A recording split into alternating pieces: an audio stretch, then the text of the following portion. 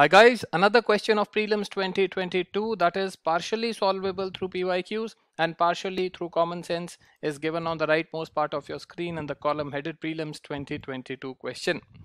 In this question, we were given 4 statements about the tea board in India, and out of these 4 statements, you were required to mark the correct statements.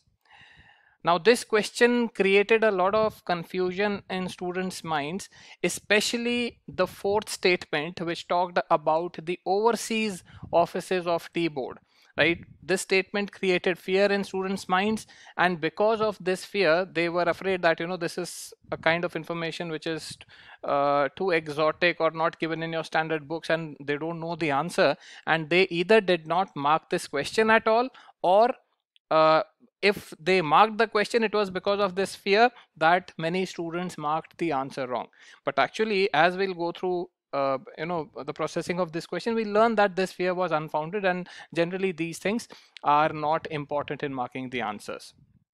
So let us read the 4 statements of this 2022 question. It said, with reference to the tea board in India, consider the following statements. The first one said, the tea board is a statutory body. The second said, it is a regulatory body attached to the Ministry of Agriculture and Farmers Welfare. The third statement said, the tea board's head office or headquarter is situated in Bengaluru. And the last one said, its overseas offices are located at Dubai and Moscow. Right? Come to the respective PYQ. It was asked in the year 2008, and in this question we were given the important boards and their headquarters, and you were asked which board has got headquarters where. The answer to this question is Bravo. The third entry, Charlie entry, is T board, and if we look at the Charlie entry and Bravo option, we have the match at the 4th entry. Number 4 is Kolkata. So T board's headquarters is in Kolkata. That means the third statement of 2022 is incorrect. The headquarters, the head office is not in Bengaluru, it's in Kolkata. If the third statement is incorrect, come to the options. We have alpha option eliminated, we have Charlie option eliminated. Now guys, this is how you need to proceed with the question. Even if this information about overseas offices was there, it was too exotic to be known to anybody. So if you do not know the answer, everyone else also does not know the answer to that particular statement, whether it is these 2 cities only where the overseas offices are situated or not. So it is too exotic an information to be asked or to be important for marking the answer. So the first lesson that we have in this question is, whenever you have this kind of exotic information which is not given in your standard books, and you cannot even anticipate that this kind of information can be asked, such points, such information is not important in marking the question. Now this kind of information is just a mind play of UPSC. It is just testing whether you can bear that pressure or not. These kind of points, these kind of statements, often either they will get eliminated amongst the options, or they will be automatically in the answer, just like we have in this particular question. The 4th statement is in both the remaining options. Both Bravo and Delta have the 4th statement, so we don't have to worry about this statement, right? So whenever you have any exotic foreign information asked in the question, don't be afraid about it, don't worry, don't think too much about it. You have to always focus on the standard information, the basic things which you are supposed to know, which are given in your NCRTs, your reference books, and in your last 1 year current affairs. That's it. Beyond that, and of course your PYQs, beyond that nothing is important. You will be able to solve the question, any question, if you have a good grip over these 3-4 sources. So let us now come back to the question. Now we are left with only 2 options, Bravo and Delta, and I told you, like, this question is partially solvable through PYQ, so 2 options out of 4 eliminated through PYQ. Now comes the common sense part.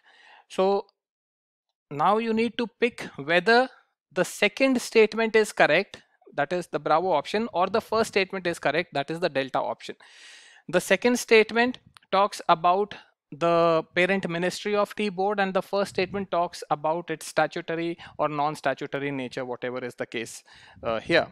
So if you have paid attention to T board. T board is a body which you perhaps would have heard. It is regularly in the news. It is T board, coffee board, rubber board, etc. These bodies are regularly in the news on the business page, etc. Not very prominently like some schemes or etc. Not like that, but on the business page of newspapers, T boards, coffee boards, you will see often appearing in your newspaper. Now these are in that way, these are popular bodies, important bodies, and normally important bodies or popular bodies have a statutory backing. So there is a high chance that this particular board would be a statutory body. So the first statement has got a higher chance of being correct. Let us go through the second statement also once, just to be sure. The second statement talks about the parent ministry. It is saying Ministry of Agriculture and Farmers Welfare is the parent ministry of this body. Now guys, UPSC is known to play with such facts when it comes to ministries, when it comes to some provisions of some schemes, some numbers, any factual data. UPSC is known to play with such data. UPSC is known to change the names of laws, the names of parent ministries, etc.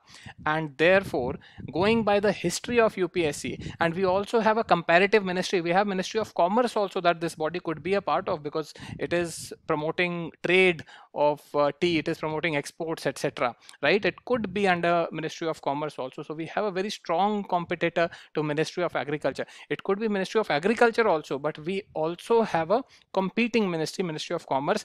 And also we know this habit of UPSC, that UPSC often plays with such factual things. So if you have to pick between 1 and 2, it is better to go with the first statement, right? Because it is a popular body and popular bodies have a higher chance of being statutory. We have a solid reason for picking the first statement over the second statement. So if you have the risk appetite in this question, I would suggest you to go with the first statement. Mark the first statement as correct. If the first statement is correct, the best answer to this question would be delta. Right? So this is how, guys, you need to solve questions. Not always you will know all the information that the question is asking. PYQs can certainly help you in eliminating some options, but in certain cases, like in this one, you have to apply common sense, you have to apply elimination. And the most important thing here is that you know what is there in your standard books, your NCRTs, your reference books, last 1 year current affairs, and PYQs from 1979 onwards. This is your battlefield, right? You need to be aware of your battlefield, what is there in these 3-4 sources you must be aware of. And then beyond that, don't worry, don't have that fear in your mind. When you practice, as you practice elimination, this filtering will come. You'll develop that eye of looking at where UPSC can set traps. So then after that, after knowing that information, it is just a matter of practicing elimination, common sense, etc., and you will polish your question solving ability. So guys, that will be all in today's question. This question will be a part of the repeat questions analysis PDF for prelims 2022. The PDF costs rupees 99. All the details regarding its purchase will be given in the description of this video. Thank you for joining me today. See you next time.